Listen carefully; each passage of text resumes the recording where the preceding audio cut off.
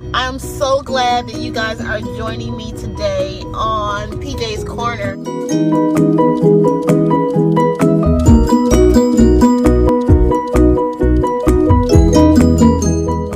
So guess what, guys? Remember I said I would do an update. The text was very courteous. He said he wanted to see me.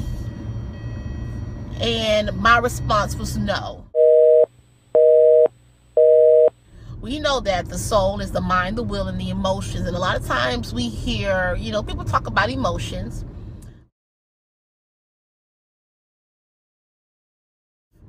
And determine whether or not you can clearly discern what's going on with your emotions. So when I got the text, though my response was no, it set something off in me. Indicators are familiar and they are attached to our emotions.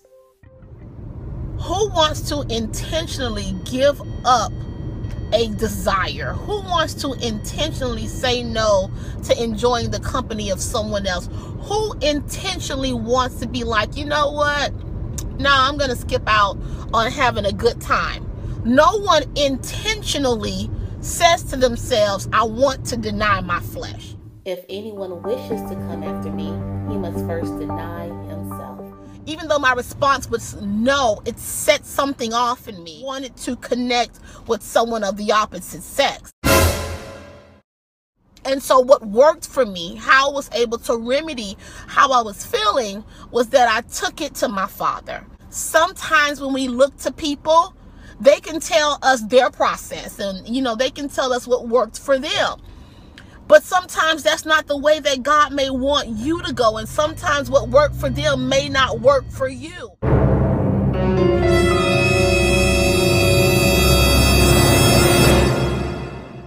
I can tell you that I have enough confidence and enough strength in the Holy Spirit to be like, no, I will not be tempted, by a good God. I'm not going to be tempted because we're not compatible. But someone else may have a totally different journey to where they actually do go out on the date, and in their mind they're able to process and say, this ain't going no further, I'm just having a good time. And they actually can set those boundaries, not get entangled emotionally, and they're good. But that's not my story and that's not my walk. I want to be able to be clear in my emotions, clear in my will, and clear in what it is that I think, what I take into my mind.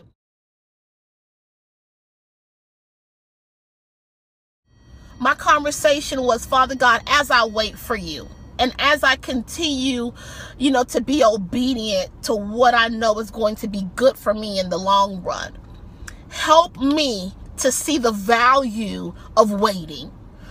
Because sometimes we lose sight and we lose track of why we're waiting, while we're waiting. And the emotions are real. The thoughts are real, and then it comes down to the will. Am I willing to stop? Am I willing to continue to make good decisions so that I don't mess up the plan for my life? And so, love bugs, I just wanted to share, how I was feeling after the no again. And I'm okay. I'm okay. But the emotions are real. And so that's why he says, listen, when you've done all to stand, continue to stand. Because you're not fighting against something that you can actually see, like anger or even love. Sometimes people's love language is very, very different. And what may be interpreted as love for one may not be interpreted as love for someone else. We wrestle not against flesh and blood, but against principalities, powers, rulers of darkness, spiritual wickedness in high places. And so when we don't have boundaries and when we can't begin to look at what's going on with my emotions, what's going on with my thoughts, what's going on with the things that I'm taking in, why am I feeling this way? When we can't even discern the littlest things about why we do what we do, it can leave us open for a mad head-on accident.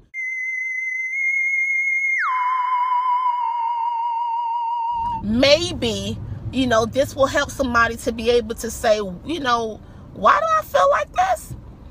And take it to Daddy God so that he can begin to uncover, you know, reveal, so that we can be better at being our authentic selves.